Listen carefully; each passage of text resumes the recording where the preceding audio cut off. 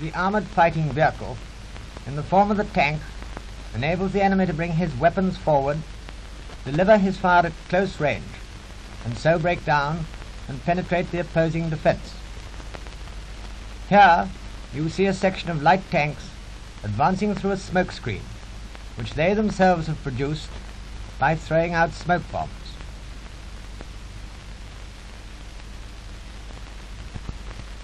And here you see a section of medium tanks moving forward to the attack under fire. How is the menace of the tank to be met? The answer lies in weapons of the defence, which will penetrate the armour of the tank and knock it out.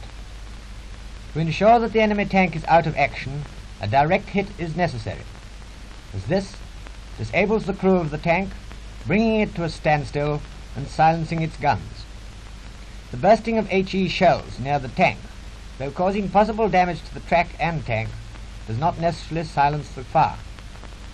One type of defensive weapon is the 2-pounder anti-tank gun, which you see being towed by the 1,500 weight truck.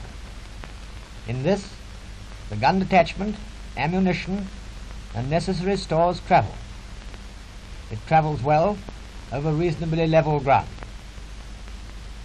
This series of films introduces this weapon to you, shows you how it works and how it is handled. Here it is being brought into action and mounted on its pedestal. You will notice how easily and quickly the wheels come off. Later on, in another part of this film, you will see the detailed drill of how this is done. There it is on its pedestal mounting. And here is the gun firing. Remarkably steady, isn't it?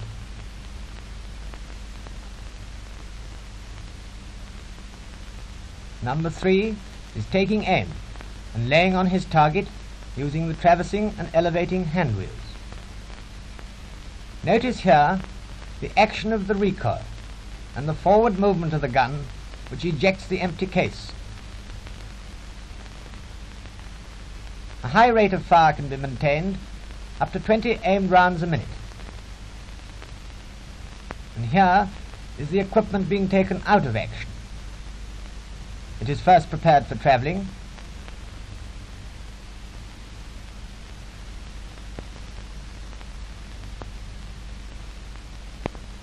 The wheels are put on.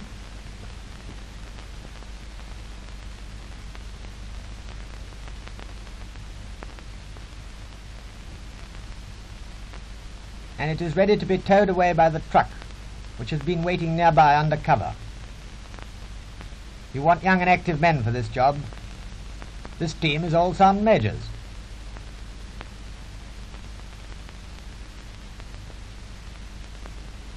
Now the truck is there, the gun is hooked up,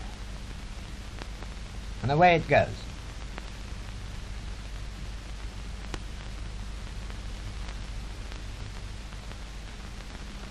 Here is another way of coming into action when there isn't time to mount the gun on its pedestal. This is called emergency action. The wheels are not taken off, but notice again here how steady it is when it is firing.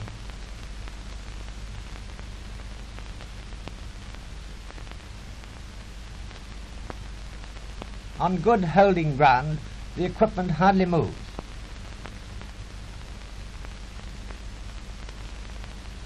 And here it is, coming out of action from the emergency action position. Both into and out of action in this way take very little time, under half a minute with a well-trained team.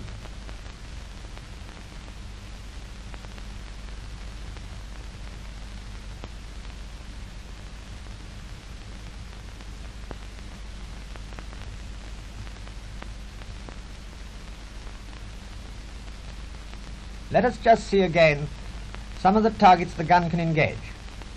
At ranges up to 1,300 yards, the gun is very effective. A direct hit with the armour-piercing properties of the shell will do the trick. We use the gun against this sort of target, or this sort.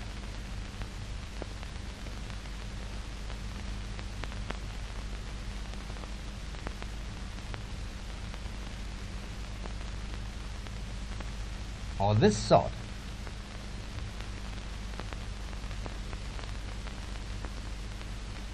But certainly not against this sort.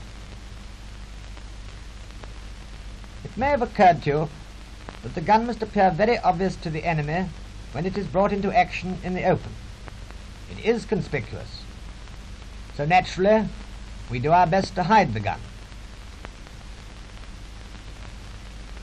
Here it is, concealed by the foliage of some trees as well as camouflage netting. Now it won't be so easy to find. The gun detachment is, of course, the other side of the shield and completely hidden. Let them all come.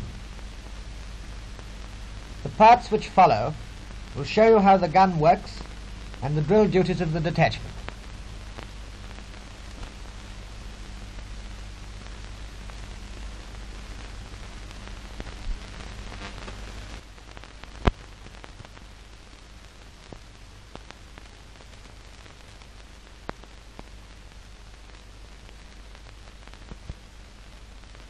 This is the normal action position of the gun.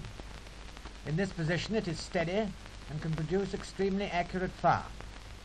The steadiness is obtained from the 3-point support. 1, 2, 3. The low center of gravity,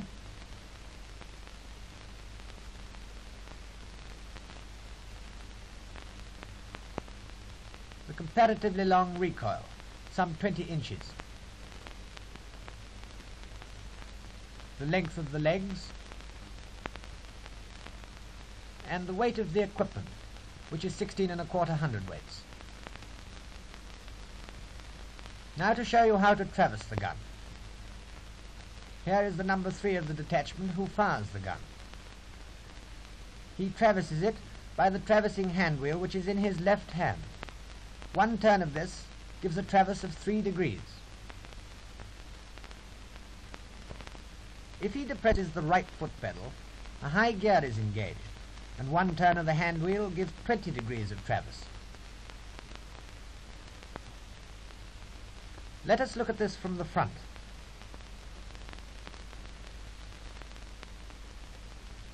Here we see one turn giving 3 degrees, or by using the foot pedal, one turn giving 20 degrees. An added advantage is that the gun has an all-round traverse of 360 degrees.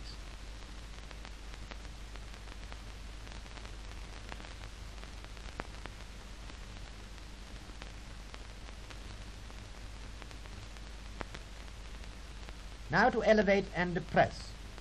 This is done by the elevating hand wheel in the right hand of the layer. Watch the barrel. Elevation, depression.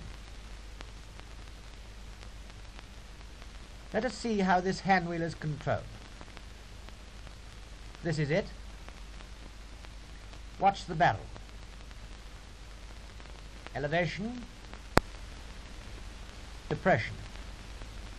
Notice also the association of the hand wheel with the telescope, which is by the eye of the number 3. This moves in conjunction with the barrel. Watch the telescope. Elevation, depression. Now to load. The gun is loaded by the number 2. Remember, you saw him loading the gun in the firing picture. He first opens the breech using the lever breech mechanism. He takes a round, removes the clip, places it in the breech, and with his fingers extended, he pushes it home. This, as you see, automatically closes the breech. Now to fire the gun. This is done by depressing the left foot pedal. This releases the striker, which goes forward and fires the round. Watch the striker. Once again.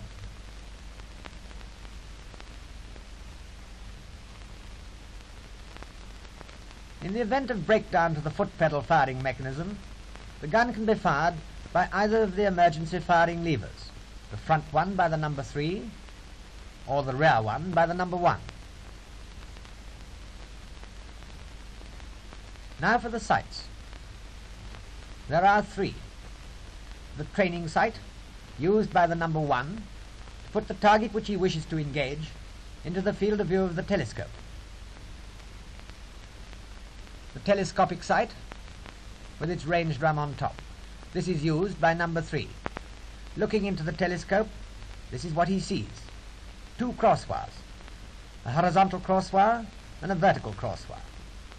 On the horizontal crosswire are marked divisions called graticules, which are 3 minutes apart.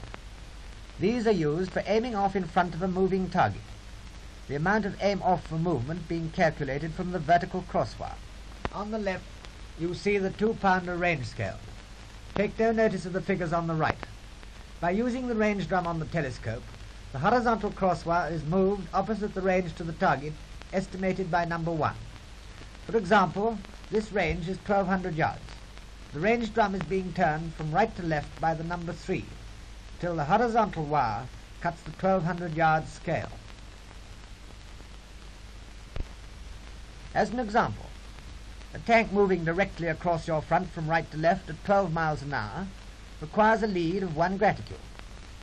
The correct aim is with the horizontal crosswire on the ground line and the appropriate graticule on the nose of the tank. This is laid by number 3, using the elevating and traversing hand wheels. If the tank was moving diagonally across your front, the aim off or lead would be halved. If the tank was stationary, the aim would be the junction of the vertical and horizontal crosswires, laid on the center of the tank. There it is.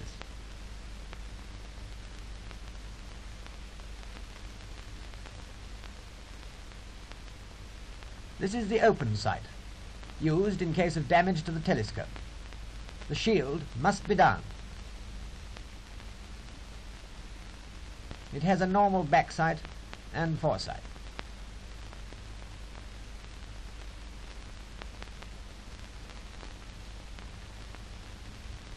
When on wheels, the gun has a limited traverse, 14 degrees to the left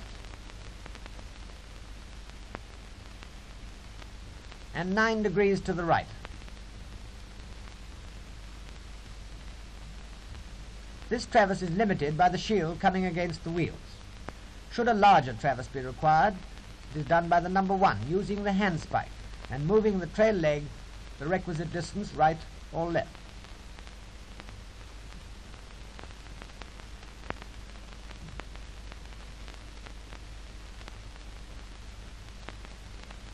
The ammunition. There are 2 types of cartridge used with the anti-tank gun: the service full charge cartridge and the flat-nosed practice cartridge. The shell itself weighs 2 pounds 6 ounces, is armor-piercing and designed to burst after penetration. In the practice cartridge, the shell is solid and flat-nosed. Both have a tracer fuse. On the equipment itself is carried 32 rounds of ammunition, 16 rounds in the emergency ammunition box and 16 rounds in 2 containers strapped to the shield. On the top of the emergency ammunition box is fitted the toolbox. The remaining ammunition is carried on the truck in 12 containers, making a total of 96 rounds.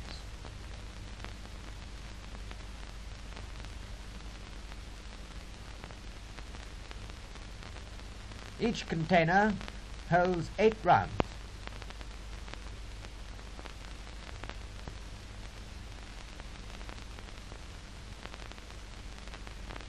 The containers are kept in position by rubber straps.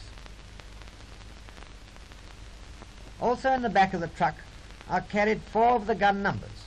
Number 3 the layer in the offside rear seat, number 2 the loader in the near side rear seat. Numbers 4 and 5 ammunition numbers. In front of the truck is the driver. Beside him, the number 1.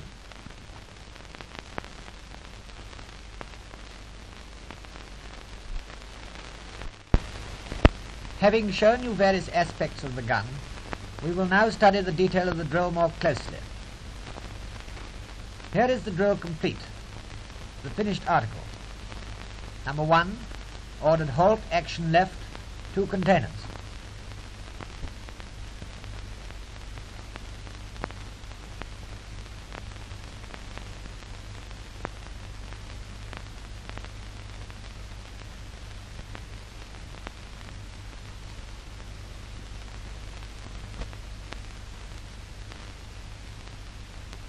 "35 seconds into action. Good going.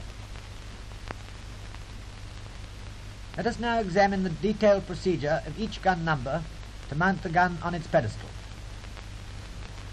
Number 1 orders halt, action left, 2 containers.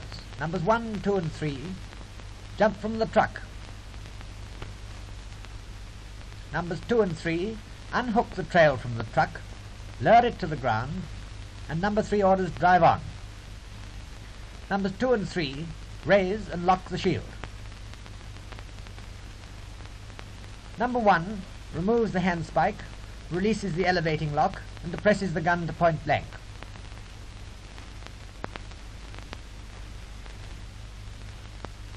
Numbers 2 and 3 open and lock the front legs. Number 3 takes the handspike from number 1 and inserts it in the socket of the offside leg. Assisted by number 2, he lifts and lowers when ordered. Number 1 orders lift, unlocks and removes the wheel, inserts the protector cap, and orders lower. Numbers 1, 2 and 3 move to the near side and repeat the procedure.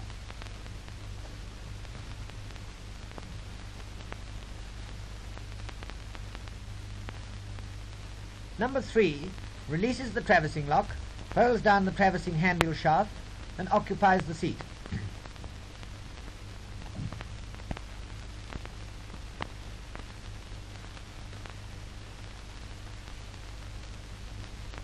Number 2 opens the breech.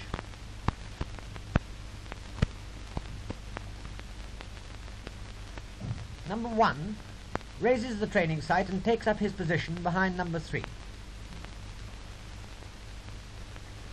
Numbers 4 and 5 remove the amount of ammunition ordered from the truck.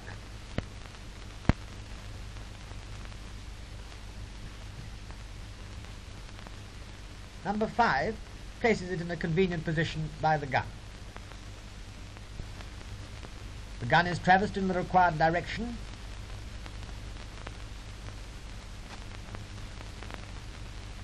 It is loaded on the word of command "on" by number 1. So much for coming into action. Now for the cease-firing. Here is the team taking the gun out of action.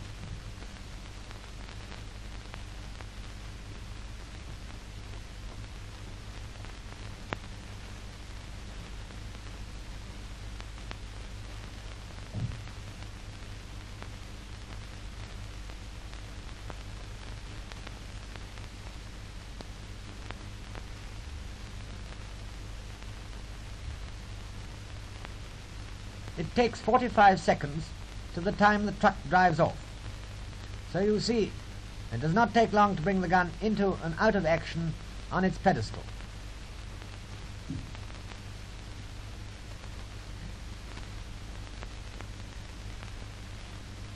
Once again, let us examine the actual duties of each gun number.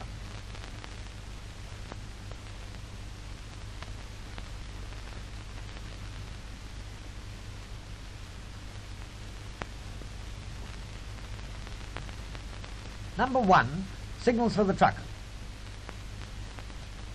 The gun is traversed to its approximate travelling position, and number 1 orders cease firing. Number 3 vacates the seat, applies the traversing lock, elevates the gun, and locks the elevating wheel.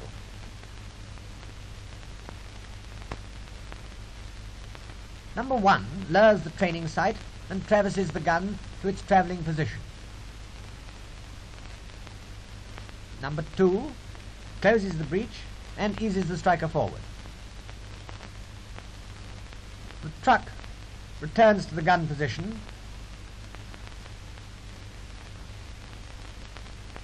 Numbers 4 and 5 collect and replace the ammunition.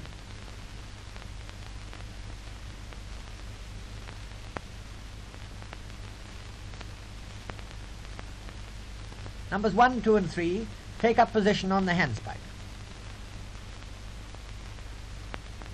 Number 1 orders lift, removes and houses the protector cap, replaces and locks the wheel, and orders lower.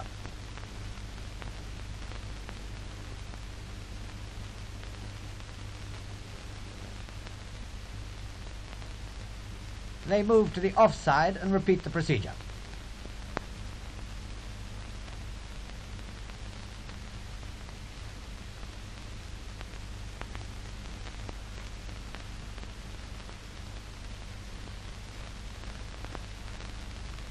Number 1 takes the handspike from number 3 and replaces it on the trail leg.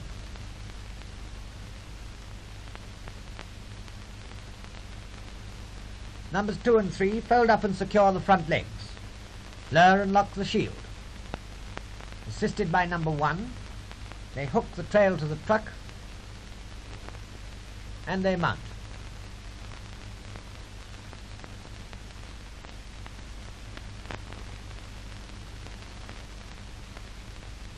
Number 1 ensures the equipment is correct for travelling and occupies his seat.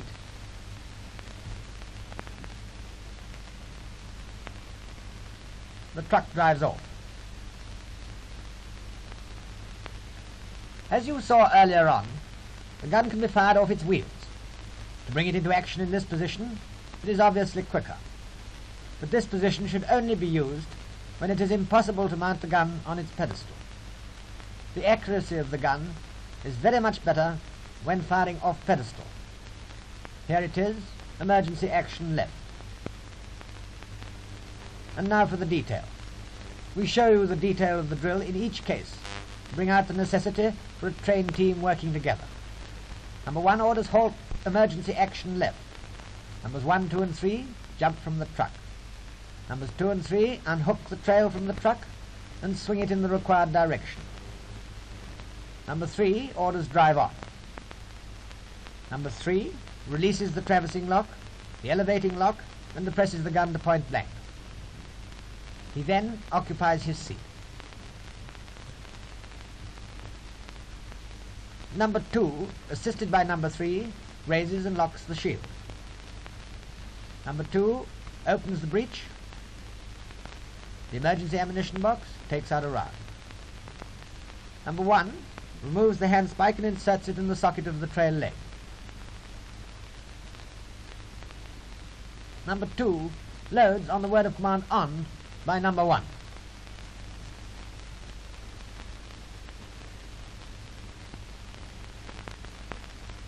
Now to come out of action. It takes, as you see, very little time to come into and out of action off wheels. 15 seconds into action and 25 seconds out of action.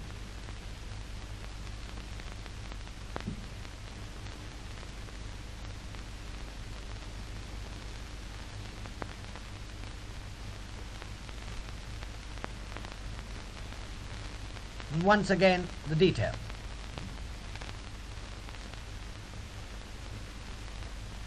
Number 1 signals for the truck and orders cease firing. Number 3 vacates his seat, frees the traversing lock, elevates the gun and locks it. Number 2 returns the ammunition to the emergency ammunition box, closes it, closes the breech and eases the striker forward.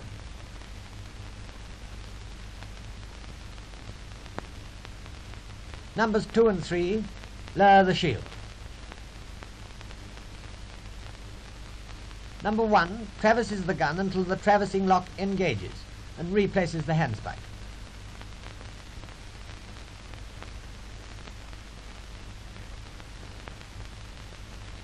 Numbers 2 and 3 hook the trail to the truck and mount.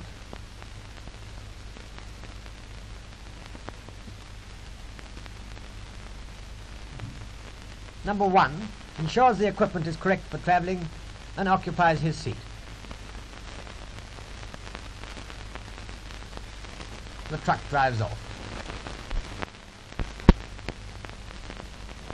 There are two more interesting features in connection with this gun: the manhandling capabilities and using camouflage. It is possible to manhandle the gun over short distances and over fairly good going with only 3 men. This may be necessary to avoid bringing the truck to an exposed position. For this they use a manhandling T-bar. It consists of a handspike, a cross hook, and a crossbar. The cross hook is fitted to the handspike.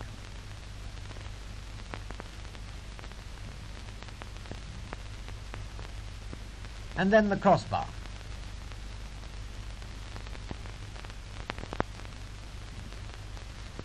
There is the T-bar complete. The T-bar is fitted to the socket on the trail.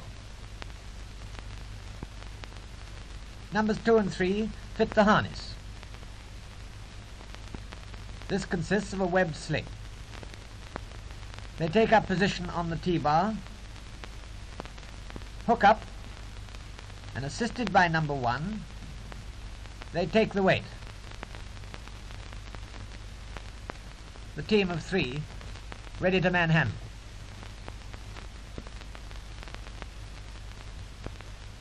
Should the gun have to be manhandled over long distances or over heavy or rough going, then we must get the numbers 4 and 5 to help.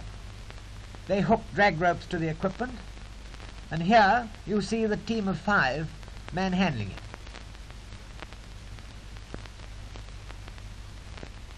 Let us take a look at the camouflage equipment and how useful this can be in assisting to conceal the gun in position. The gun is sighted against some natural background without using the camouflage. Though the background is good, the outline of the shield is easily detected. Notice the shine on the shield. By using the spider and netting, this outline is broken up. Into the net is garnished some of the local background. Notice here the gun being traversed without disturbing this camouflage equipment.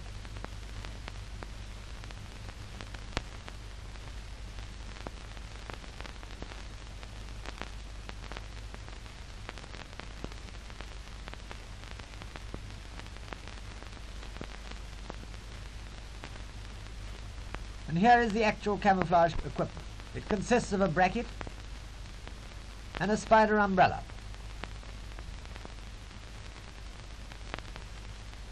The bracket is fitted to the shield and screwed on.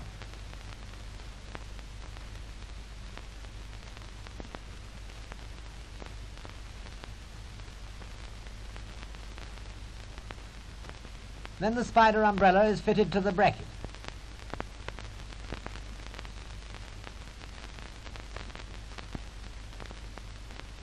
The legs are opened out to any suitable position.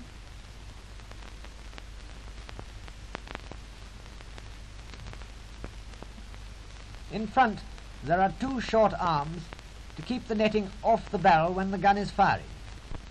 The wire can be bent into any convenient position.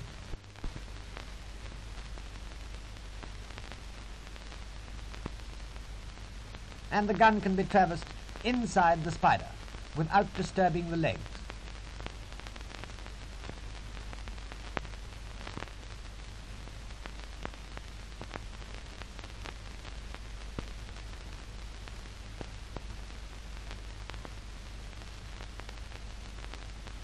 A piece of netting, 24 foot by 24, sufficiently large to cover the numbers 1, 2 and 3, is then placed over the equipment.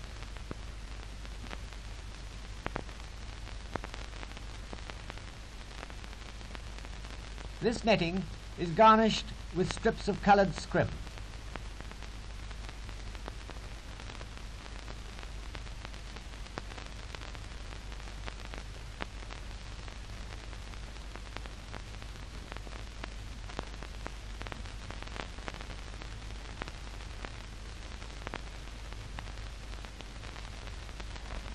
This will perhaps show you. that the well-trained anti-tank gunner has little to fear. Have you any questions?